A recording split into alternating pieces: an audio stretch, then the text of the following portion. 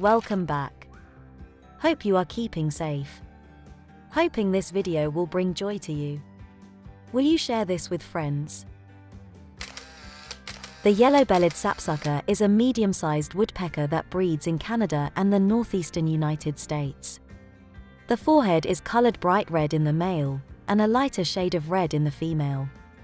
Sometimes, this is the only place on the head a female will have red coloration, if it has any at all, as the female rarely has a black head with a few buff spots.